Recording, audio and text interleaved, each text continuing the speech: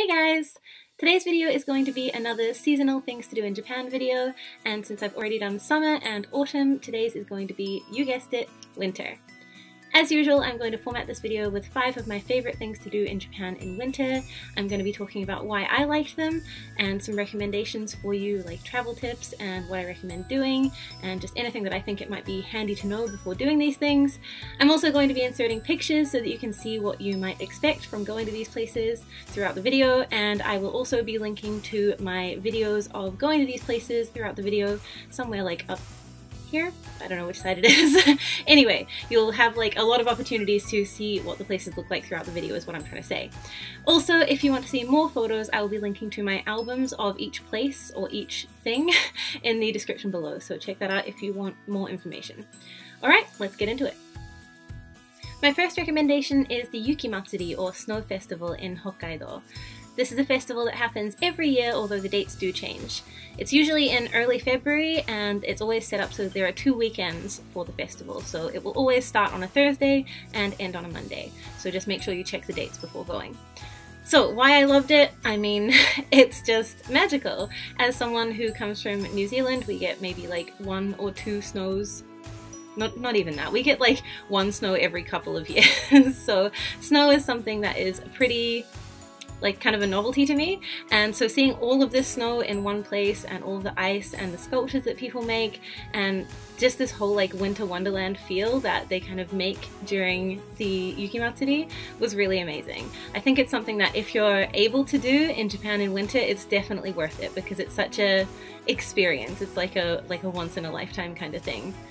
So yeah, I really loved it. I think it was just so special. I think it's something that I'll definitely never forget, and as you can see from the photos that I've hopefully remembered to put in down here somewhere, it was pretty magical. There's some pretty amazing things to see. Okay, so some tips that you might like to know before going to Yuki Matsuri. As I mentioned before, the dates do change, so make sure that you are arriving on the right dates. And also, as I mentioned before, it does span 2 weekends, and because the sculptures are made of ice and snow, they will start to get a bit raggedy after the first like couple of days, so I highly recommend going within the first week if you can.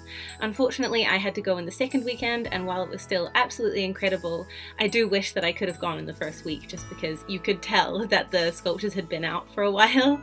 So yeah, go as early as you can in the festival season. The other thing is that the Yuki Matsuri, while it is kind of billed as this Sapporo only kind of thing, a lot of places in Hokkaido do things for the Yuki Matsuri. So look up other places that you might like to go. The Sapporo one takes place down one main street of Sapporo, so you can either walk or there's like shuttles, buses that will take you between all the different places because it's so popular. So what I would recommend is booking a hotel that is on or very close to that main street in Sapporo, and then you can go from there to each place in Sapporo, and if you want to, you can also go to places like Otaru or the ice caves that I went to. Here's a picture of that. Yeah, so there's tons of things to do. Make sure that if you have the time, you don't just spend it in Sapporo because like everywhere is doing this amazing winter wonderland kind of stuff. So yeah, first recommendation is Yuki Matsuri. My second recommendation is onsen, especially outdoor onsen. Onsen are amazing all year round, of course, but in my personal opinion, they're super magical in winter. Something about the super cold air and then the really warm water and the run when you like run out in your little towel and drop it and like jump into the warm water is just incredible. Like there's something really fantastic about that feeling of like bathing in nature in like freezing cold weather. I don't know what it is, but if you've done it, I think you'll get what I mean. So yeah, onsen, especially outdoor onsen in winter, are fantastic. Now, some things that you might want to know about onsen before going. I'm sure there are a billion videos like this and a billion like articles that you can look at because onsen are a pretty big part of Japanese culture, but just some little things that I think are really important.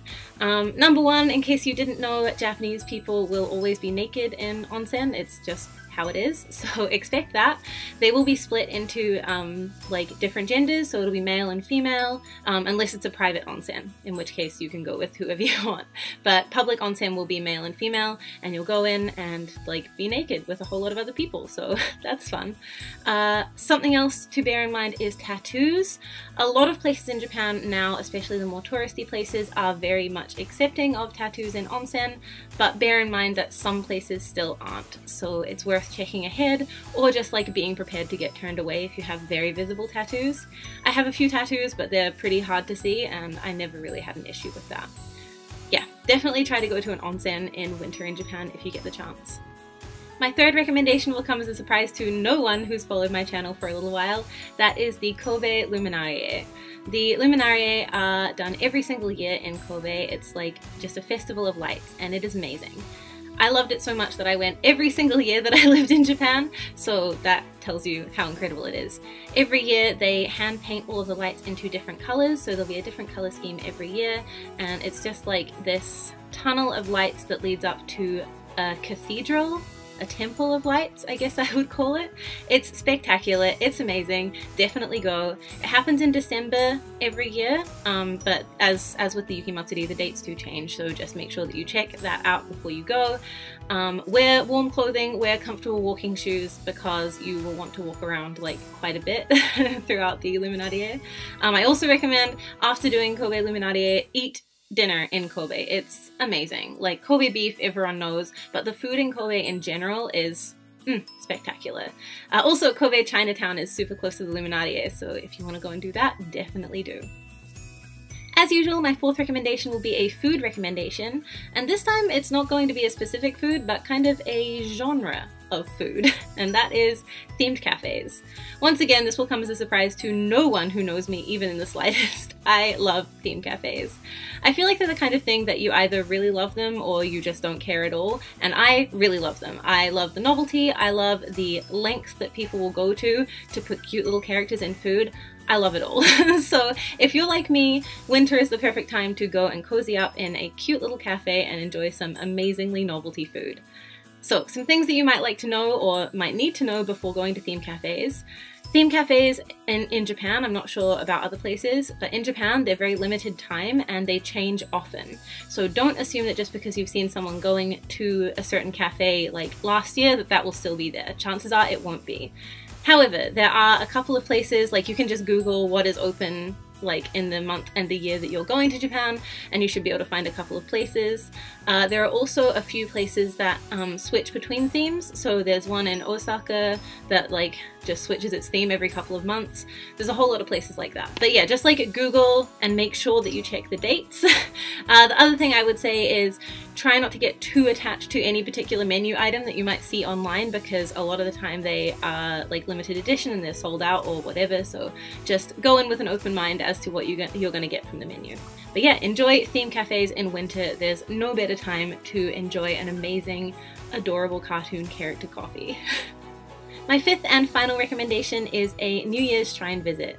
I think especially if you're someone who's living in Japan longer term, visiting a shrine on New Year's is something you should absolutely try to do once. I really love it because it's a specific Japanese cultural experience that you can't necessarily get elsewhere, and I think that's really amazing. And also you can get omikuji, which is like your fortune or your luck for the new year. I got omikuji once in my first year in Japan and it was the worst luck possible, so I just never did it again just in case. But if you want to try your hand at omikuji and see what your new year might look like, definitely do it. I think it's a really interesting thing to do at New Year's.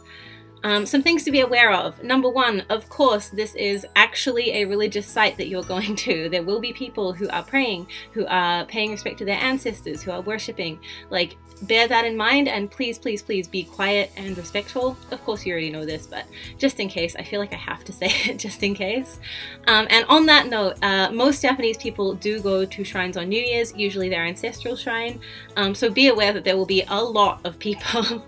I went to Meiji Jingu for New Year's once in Tokyo, and it was just so crowded. So definitely be prepared for that, and like just be aware that like it'll take you a long time to get through that shrine.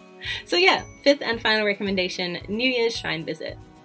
Okay, so that wraps up my top 5 favorite things to do in Japan in winter. I really hope that if you are visiting Japan in winter that this has been helpful to you, or if you're living there over winter that this has provided some kind of insight on what you might like to do. Please let me know in the comments below if there's things that I missed or that you really like doing, because I know that my experience is super limited, and I'm sure other people would like to hear from you as well. So thank you so much for watching, and I will catch you in the next one. Peace!